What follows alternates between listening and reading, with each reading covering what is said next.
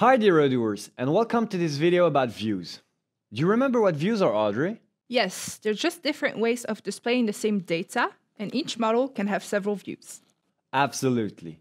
In Odoo, each view serves a different purpose. Form views are used to create and edit records. List views provide an overview of those records. Kanban is used to manage flows. Graphs provide a visual representation of reporting data, and so on. With Studio, you can manage and customize existing views. Let's check it out. Let's access a contact and open Studio. So this is the form view, but let's switch to the list view.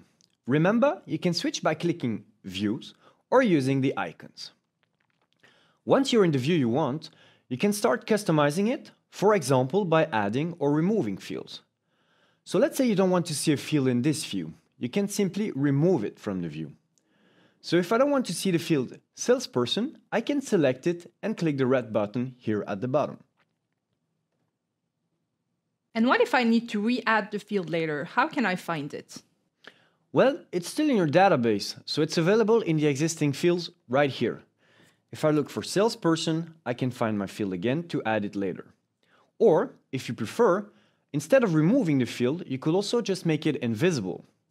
To do so, I will undo my changes here, select the field again, and tick the invisible option. If you want to change the field's properties or make it visible again, you can always go to the View tab and select the Show Invisible Elements checkbox here. Then, all invisible elements are displayed with a striped background, like so. Okay, great. And can I see the list view by default when I access the contacts? Sure. So, by default, when you access the contacts, they are displayed using the Kanban view. But you can define another default view. To do that, you can go to Views, click on the three dots and select Set as Default. Now, as you see, the default view icon, the little house here, is displayed on the list view now, and not on the Kanban view anymore. You could also disable other views if you wanted to, using the three dots, or activate another view by clicking on it. Let's go back to the list view and talk about what else we can do here. In the View tab, we can define whether we can create, edit, or delete records in this view. So, for example, if I want to make sure we cannot delete contacts while in this view, I can just uncheck Can Delete. Now, a quick note. The options that you see here, as well as in the other tabs, will be different for other views. So if I switch to the Kanban view, you can see that the options are different here, as well as in the fields. Actually, you can only add existing fields. You can only create fields in the form and list views. In other views, you can only add existing fields. If you want to learn more about what you can do with each view, make sure to check out our online documentation.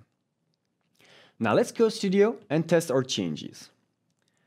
We need to go back to the Home menu and reopen the app. As you can see, by default, we now have the list view instead of the Kanban view.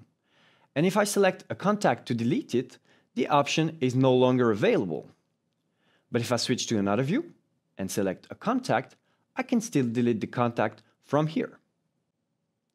Well, that's all for this video. I hope you enjoyed learning more about views, and I'll see you in the next one.